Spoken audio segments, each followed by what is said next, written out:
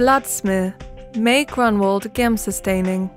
Performing a blood smear and using a routine staining method, May Grunwald Giemsa staining, allows to identify blood cells.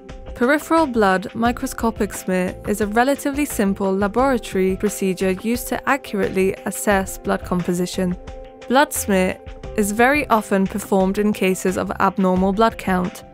It allows for the diagnosis of many diseases, including anemia and developmental blood cell disorders. Therefore, it is extremely important to correctly interpret a blood smear. In the presented smear, red blood cells, or erythrocytes, are the dominant population of cells.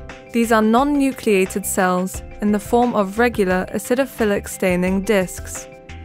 A characteristic central pale area can be seen in each cell. Red blood cells have a bioconcave shape with rounded edges. White blood cells, or leukocytes, are a heterogeneous group of cells. They are classified as granulocytes and agranulocytes, depending on whether they have granularity present in their cytoplasm. Neutrophils are the dominant population of granulocytes. They are about 12 micrometers in size and have a bright cytoplasm due to the presence of weakly eosinophilic granules.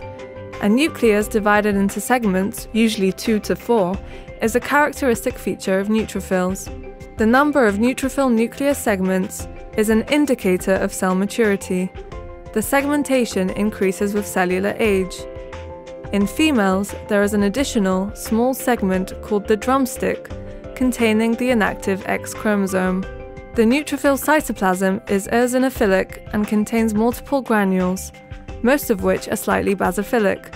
This gives the cell a mixed neutrophilic stainability. Eosinophils are another type of granulocytes.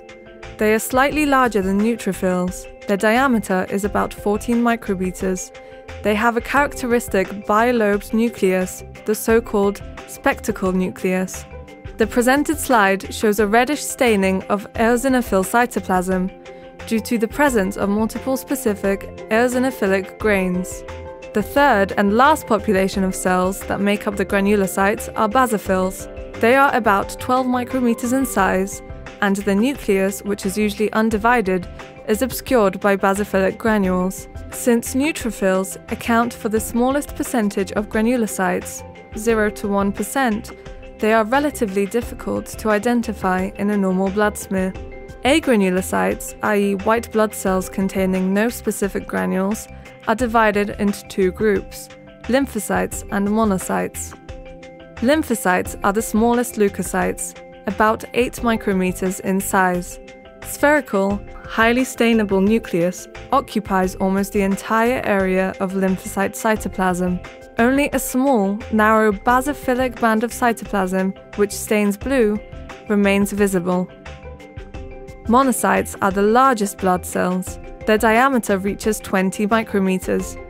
Their abundant, slightly basophilic cytoplasm contains a characteristic, large, kidney-shaped nucleus. Thrombocytes are fragments of cytoplasm released from megakaryocytes, which are precursor cells present in the bone marrow, enclosed by a cell membrane. Platelets are oval in shape, and their size ranges from 2 to 4 micrometers.